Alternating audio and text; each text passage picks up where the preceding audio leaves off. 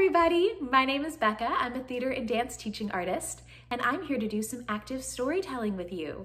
Today's story is A House for Hermit Crab by Carle. As always, we're going to need our 4 actor tools to help us tell our story. And our actor tools are our bodies, our voices, our minds, and our imaginations. So let's use those actor tools to bring A House for Hermit Crab to life. "It's time to move," said Hermit Crab one day in January. "I've grown too big for this shell." Hermit Crab had felt safe and snug in his shell, but now it was too snug. Uh-oh, that means it's too tight in his shell. Can you give yourself a really tight squeeze and make yourself really small so you feel really tight and snug? Nice job. Hermit Crab stepped out of the shell and onto the floor of the ocean. But it was frightening out in the open sea without a shell to hide in. Can you make a scared face like Hermit Crab? Nice job. What if a big fish comes along and attacks me, he thought. I must find a new house soon. Early in February, Hermit Crab found just the house he was looking for.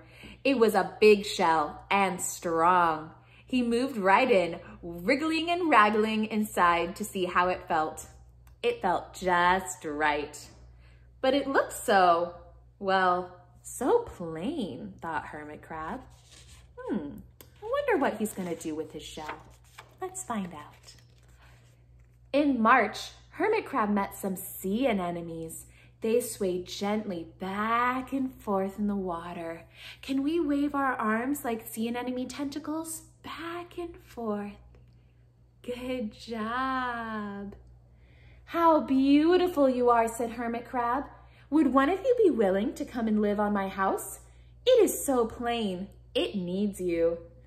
"I'll come," whispered a small sea anemone.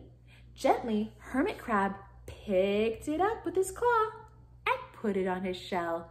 Can you pick up the sea anemone with your Hermit Crab claw? Ready? Reach out, pick it up, and place it on your back. Excellent. In April, Hermit Crab passed a flock of starfish moving slowly across the sea floor. Can we make our bodies really big like starfish? And make a big smile. Excellent. "How handsome you are," said Hermit Crab. "Would one of you be willing to come decorate my house?" "I would," signaled the little sea star. So Hermit Crab picked it up with his claw and put it on his house.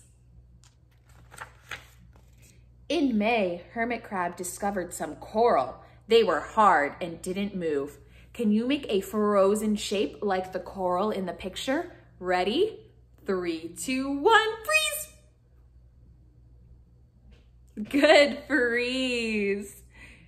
"How pretty you are," said Hermit Crab. "Would one of you be willing to help make my house more beautiful?" "I would," creaked a crusty coral. Carefully, Hermit Crab picked it up with his claw and placed it on his shell. In June, Hermit Crab came upon a group of snails crawling over a rock on the ocean floor.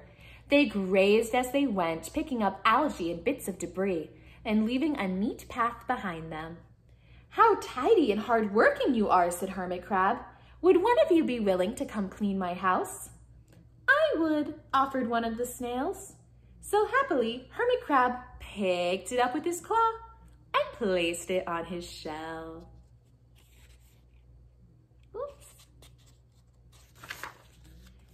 In July, Hermit Crab came upon several sea urchins. They had sharp, prickly needles. "How fierce you look," said Hermit Crab. "Would one of you be willing to protect my house?" "I would," answered a spiky sea urchin. Gratefully, Hermit Crab picked it up with his claw and placed it on his shell. Now, these sea urchins are really prickly and spiky, so let's really carefully reach out, pick it up, careful, and place it on the shell. Nice job. In August, Hermit Crab and his friends wandered into a forest of seaweed. "It's so dark in here," thought Hermit Crab. "How dim it is," murmured the sea anemone. "How gloomy it is," whispered the starfish. "How murky it is," complained the coral. "I can't see," said the snail. "It's like nighttime," said the sea urchin. Ooh, I wonder what they're gonna do in this forest of seaweed. In September, Hermit Crab spotted a school of lanternfish darting through the dark water. "Oh, how bright you are," said Hermit Crab. "Would one of you be willing to light up our house?" "I would," replied one lanternfish, and it swam over near the shell. "Can we wiggle our hand like a lanternfish swimming around?" "Nice job. Can we wiggle it fast?" "And slow." Excellent swimming, everybody. In October, Hermit Crab approached a pile of smooth pebbles. "How sturdy you are," said Hermit Crab.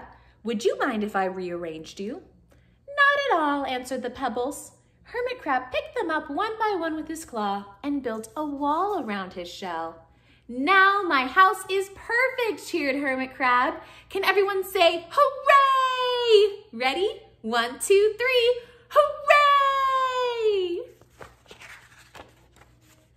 But in November, Hermit Crab felt his shell was a little bit too small. Little by little over the year, Hermit Crab had grown, and soon he would have to find another, bigger home. But he had come to love his friends, the sea anemone, the starfish, the coral, the sea urchin, the snail, the lanternfish, and even the smooth pebbles. "They have been so good to me," thought Hermit Crab. "They are like my family. How could I ever leave them?" Oh, Hermit Crab's feeling a little sad thinking about leaving his friends. Can you show me a sad face? Good job. Let's see what happens next. Whoops. Uh-oh. There we go. Sorry, friends. In December, a smaller Hermit Crab passed by. "I have outgrown my shell," she said. "Would you know of a place for me?" "I have outgrown my house too," answered Hermit Crab. "I must move on. You are welcome to live here, but you must promise to be good to my friends." "I promise," said the little crab. Can we all say that together? Ready? 1, 2, 3. I promise. Oops. Silly pages. There we go. The following January, Hermit Crab stepped out and the little crab moved in. "I couldn't stay in that little shell forever," thought Hermit Crab as he waved goodbye. Can we all wave goodbye to the shell? Goodbye, shell. The ocean floor looked wider than he had remembered, but Hermit Crab wasn't afraid. Soon he spied the perfect house, a big empty shell. It looked a little, well, plain, but... Sponges, he thought, barnacles, clownfish, sand dollars, electric eels. Oh, there are so many possibilities. I can't wait to get started. The end. Thank you guys so much for joining me today. If you're looking for more children's books to read, check out your local library's digital resources. They have lots of wonderful free children's books available just at the touch of a button. As always, I encourage you to support the arts during this difficult time by donating to a local arts organization. My favorites that I've worked with are down in the description below, but you can always donate to any organization you feel needs it most. Thank you guys again so much for joining me, and I'll be back with more stories soon. Bye!